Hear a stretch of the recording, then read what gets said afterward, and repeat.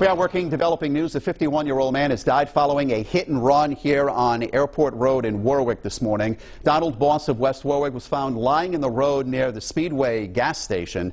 12 News reporter Brandon Truitt is live in Newport with what police say happened, or I should say in Warwick, with what police say happened and the latest on the search for the driver responsible. Brandon? Well, Mike, police were out here for hours this morning. Many people might have been caught in the detour as the road was closed during that time. It's obviously back open now. Police really turning their attention to try to narrow in on who was behind the wheel. A fatal hit and run on one of Warwick's most traveled roads. Police say 51-year-old Donald Boss of West Warwick was struck and killed early Tuesday morning. Some of the people we spoke with who live nearby reacting to the news. It's a 25-mile-an-hour zone, but I've seen cars go up to 60, 65, 70. But police confirming speed was not a factor. Neither was weather.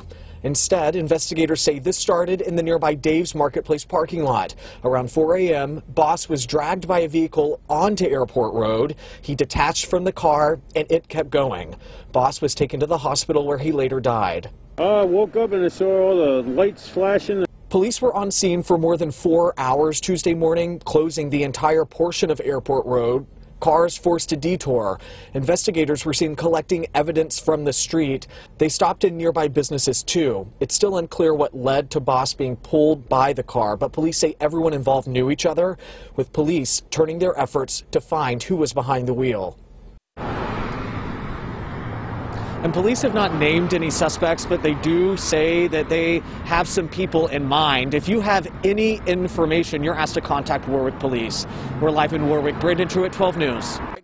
Investigation is underway in Warwick after a man died following a hit and run this morning. 12 News reporter Brandon Truitt has been on top of the story all day long. He joins us now live from Warwick with the latest. Brandon? Well, Mike, part of Airport Road here was closed for hours this morning. Many people might have been caught up in the detour. Police tell me that this case involves multiple scenes. It all started across the street. I woke up and I saw all the lights flashing. People who live in the area reacting to the news a man was struck and killed here Tuesday morning. 12 News cameras on scene shortly after Warwick Police. When investigators got here around 4 a.m., they found 51-year-old Donald Boss critically injured laying in the road. He was taken to the hospital where he later died. Not surprised. At first, those we talked to thought speed was a factor, but Warwick Police say otherwise. 12 News has learned this started in the nearby Dave's Marketplace parking lot. Police say something happened and Boss was dragged by a car onto Airport Road where he broke from the vehicle. The car kept going.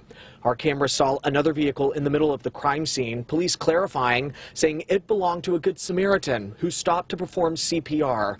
Those helping hands, police say, unrelated to this case, but they believe the other people involved all knew each other. Nearby businesses telling me that they are cooperating with investigators, providing surveillance video and witness statements, with people living here saying one thing is top of mind. The families, I just hope they, the families are all doing well with this.